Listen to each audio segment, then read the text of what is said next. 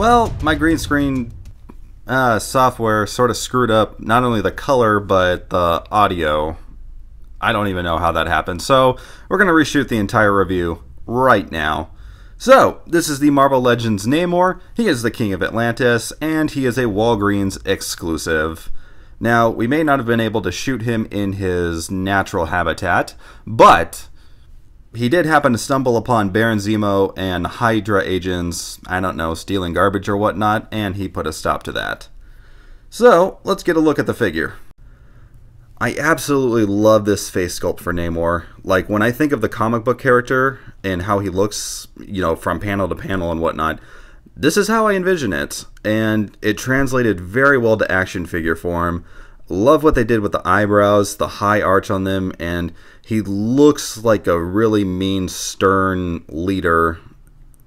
And he could also qualify as a villain. I mean, damn, them some Vegeta-looking eyebrows. His hair looks really cool and awesome. It's kind of got like the Wolverine thing, where it's like it's swooshing back into like points or horns or whatnot.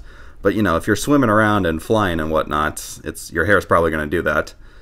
And he's rocking some Vulcan ears. I'm guessing the Atlanteans in the Marvel Universe kind of have the elfish look to their ears. I don't know if that's just exclusive to Namor, but hey, whatever gets you the ladies.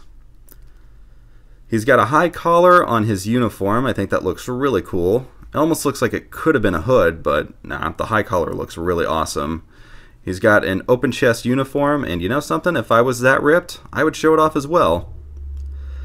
His fish scaling kind of trims down to his lower thigh, starts up at the upper collar, and it looks really freaking awesome. Love the way the colors look. It's weird. In certain lightings, it looks more green, but here it has like a bluish teal look. It was really interesting.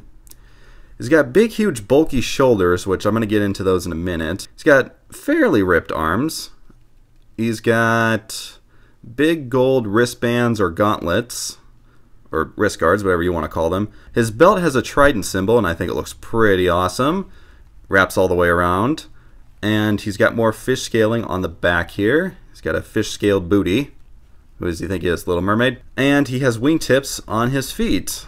I don't really know where he got these from, or if they're just a part of his feet, because I've seen pictures of him barefoot and stuff like that. In fact, one of his older Marvel Legends figures was barefoot, and he had the wingtips, so it just must be something Atlanteans have, or at least the King of Atlantis would have.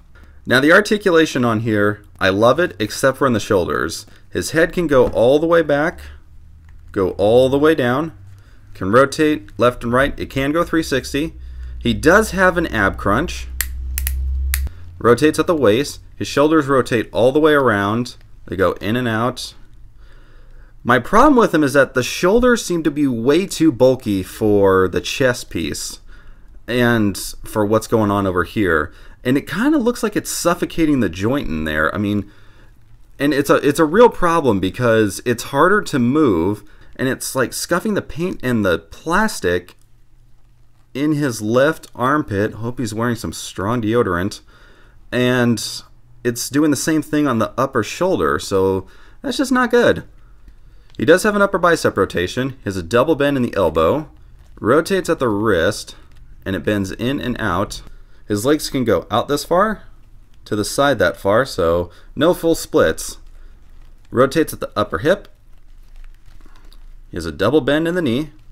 He can rotate at the boot, and his foot can go all the way forward, can go all the way back, doesn't hinder the wingtips at all, and he has the world famous Marvel Legends ankle pivot.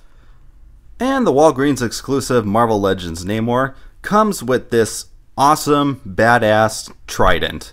I guess it's more of a trident staff. Now, you have seen this accessory before because it did come with the Marvel Legends Odin / King Thor Build-A-Figure from last year, I think it was, 2015.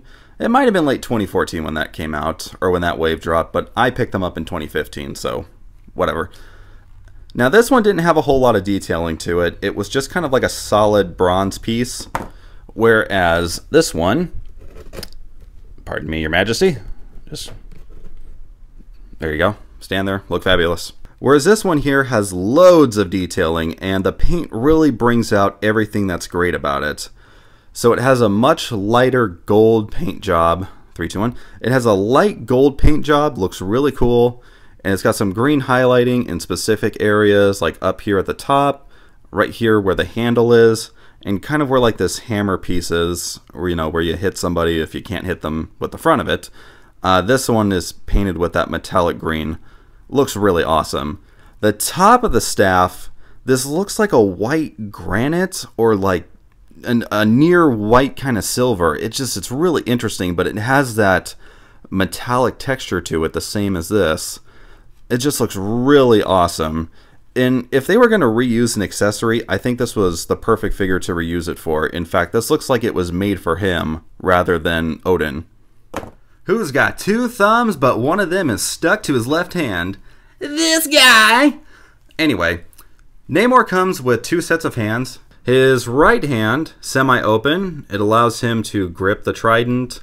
And his left hand, it's got like a very small piece of plastic connecting his thumb to his index finger. It's really weird.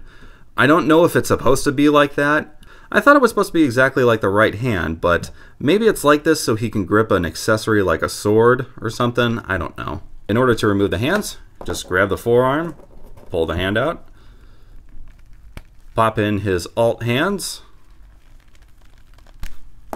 That one didn't want to leave, but you have been evicted from the wrist. It's a literal wrist rocket. And he's got his mummy hands. What the hell's wrong with me? Actually, no. These are more like flying/swimming hands. Or if he's going to do like an open Ric Flair chop to somebody. Example. Woo! That looked like it hurt. These look really awesome. And hey, girlfriend. Or swish. The hell's wrong with me? I'm just having fun with this now. I don't care. Anyhow. So yeah, they're open like this. They look really cool. They got the same hinge as the regular hands. High five, Namor. We got through this. And yeah, like I said, for some reason in certain types of lighting, the fish scales just look more green than they do that kind of tealish blue color. But overall, I absolutely love this Namor figure. I think for Hasbro bringing back a character that we haven't seen a Marvel Legends of in a very long time, they absolutely nailed this one.